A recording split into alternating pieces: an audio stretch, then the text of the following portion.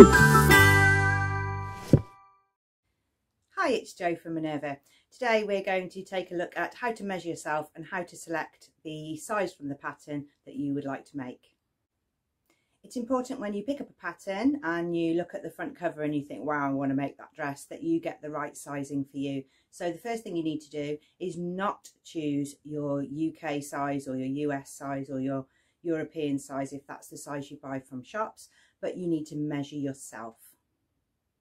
This is particularly important if you're switching between pattern designers. So if you choose indie patterns sometimes and big four patterns sometimes, and you're not totally loyal to one design house brand, then you'll definitely need to measure yourself every time. There's also an element of ease in some patterns. So some patterns have a fitted shape, some patterns have a wider shape with more ease. So you'll need to compare your measurements to the finished garment measurements if those are provided. Let's get started. To show you some of the pitfalls of measuring yourself, I'm going to measure myself for two different patterns today. So I'm going to measure myself for the chalk and notch Farrah dress, which has quite a bit of ease in, and that's an indie pattern. And I'm also going to measure myself for New Look 6526, which is a fitted dress with much less ease in, and that's from one of the big pattern houses.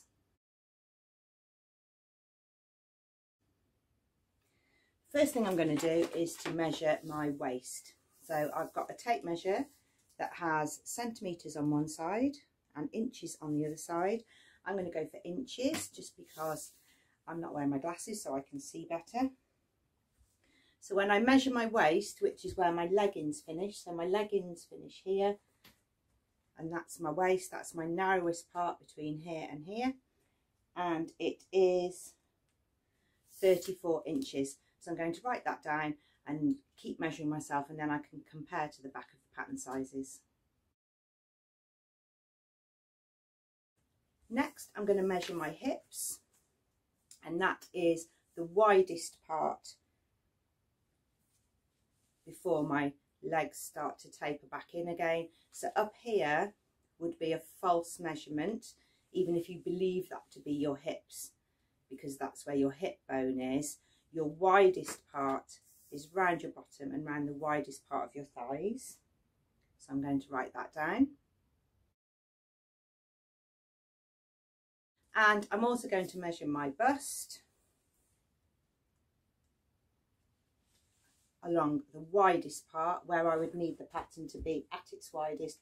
And I'm going to try and keep the tape measure as level as possible, because I don't want it to be dipping down and I don't want it to fall up into here, which is my high bust. So this is your bust measurement, the fullest part of your bust. That is 37.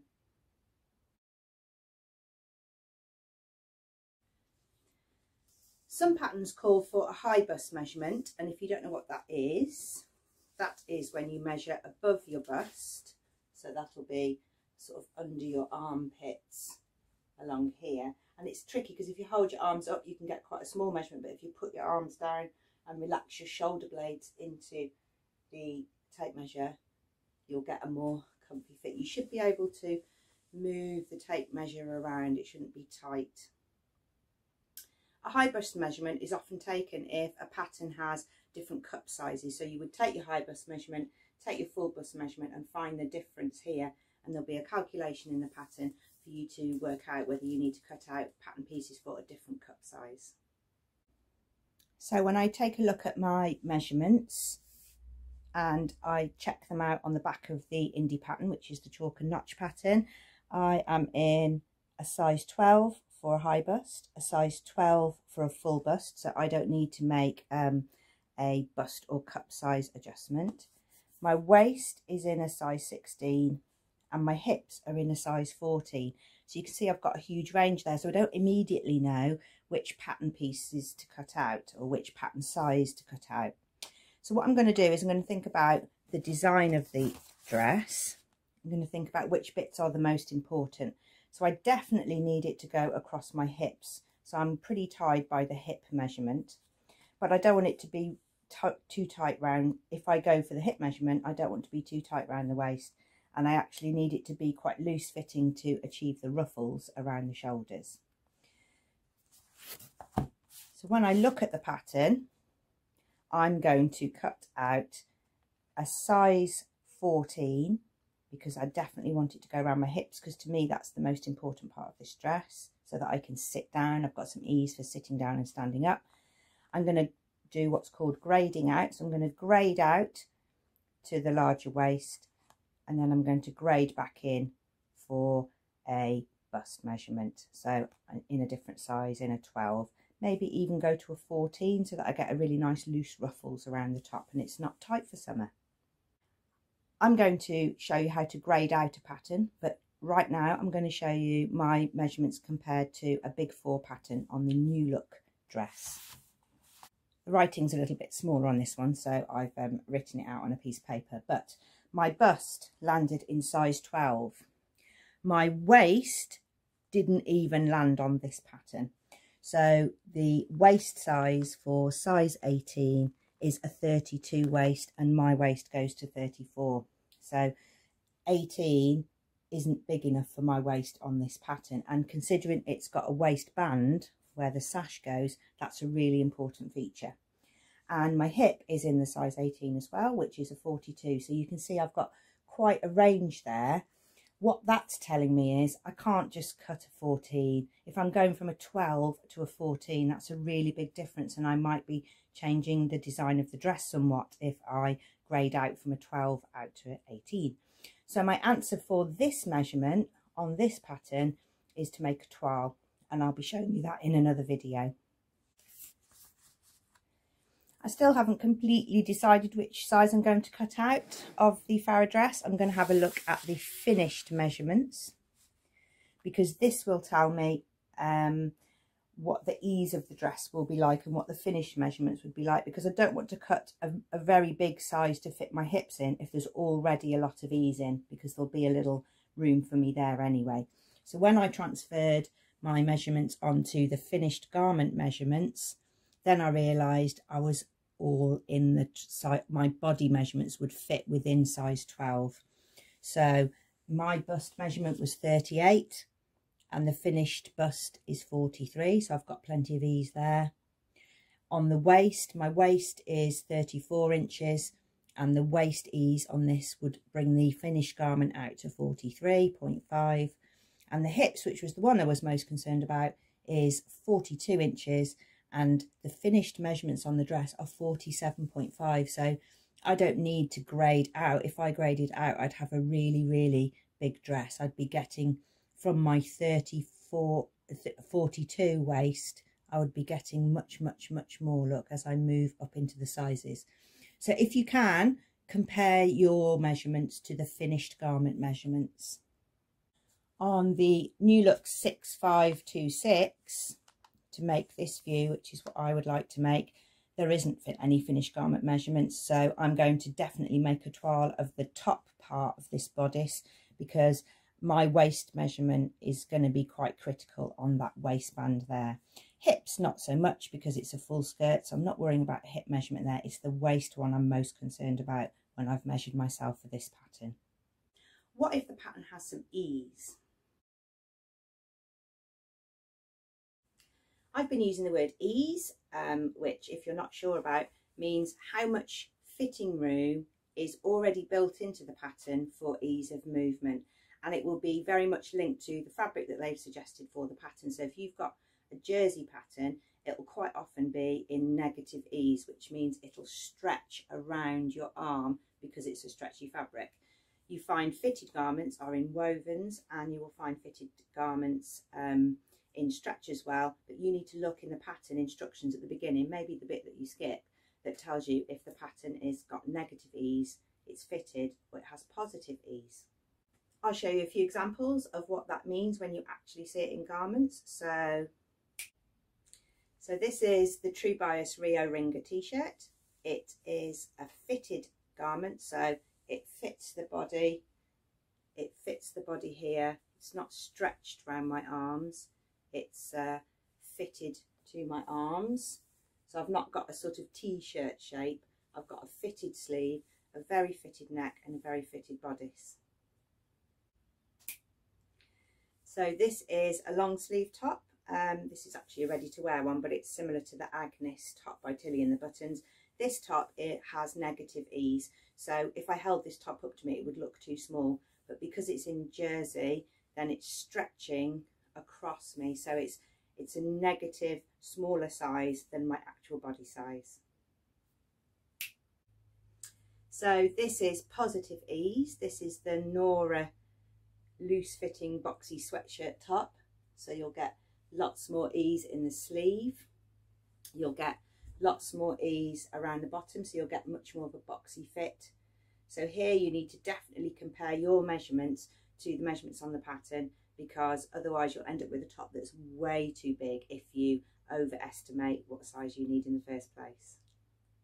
If you're getting really close with your measurements against the pattern measurements, then it's a good idea to go ahead and do your cutting and tack your seams together before you sew them, and then you can try on and make little tiny adjustments. You don't want to be making huge adjustments, because some of those things like a sloping shoulder or a swaying back or a sort of bigger arm sike here, all of those things you'll need to have a little bit more knowledge of. But if you just want to take a little nip in different places and grade out between sizes, I'll show you how to do that at the cutting table.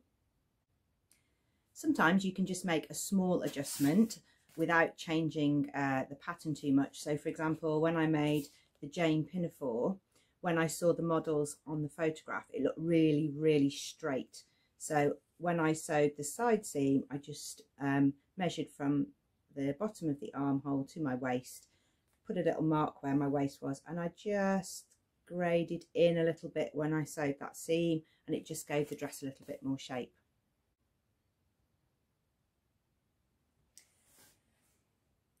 Okay, if I want to grade out, which means I would like to change this line here. So this is the top piece of a Carnaby dress by Nina Lee, and just for example, this wouldn't be for me, but just for example, I'd like to take in some of the waist. So if I measured myself and I would like to take it in by 2 centimeters, then I have to think, well, how many seams will there be? So there'll be one piece of fabric here, one on the reverse. Then there will be one piece of fabric here and one on the reverse. So if I want to change this and take it in by 2 centimeters, then I need to take in ½ centimeter off the waist, because that would take ½ centimeter here and ½ centimeter there. So that's 1 centimeter off one side of my body, and then ½ centimeter and ½ centimeter, that's 1 centimeter on the other side of my body. Don't make the mistake of taking off 2 centimeters off this side, because that would mean you were taking off 2, 4, 6, 8 centimeters in total. So whatever you're taking off, or indeed adding on, you need to split it by the amount of seams that you've got. So you're putting a little bit on every seam. So if I wanted to grade this waist out in a little bit, I would then join it back up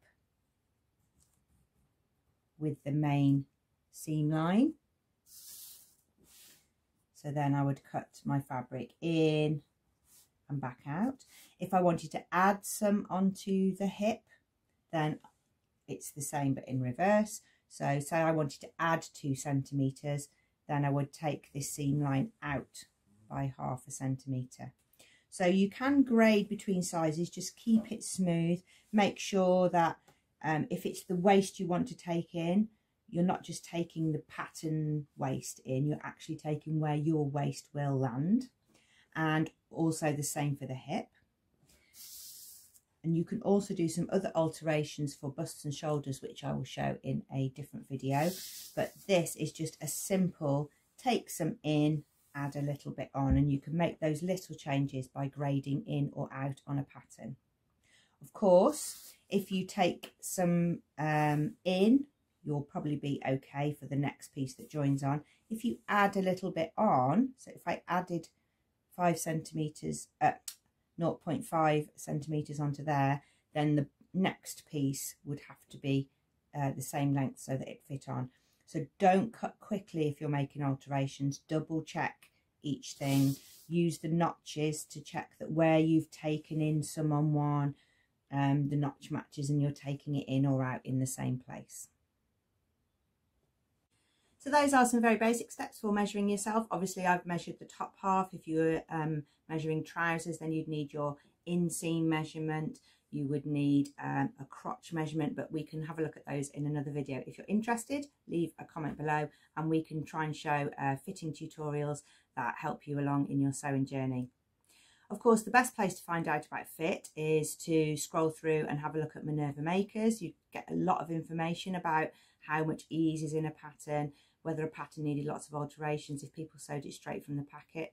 It's very difficult when you're having patterns from Europe and America and Canada and the UK to set yourself one size. You can't set yourself I am one size because you will probably get caught out. You really need to measure yourself and compare yourself against the pattern. I hope the tips from today will help you get a better fit on your clothes. If you have any questions, please leave those below.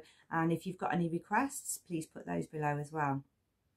Thank you very much for watching. See you again soon.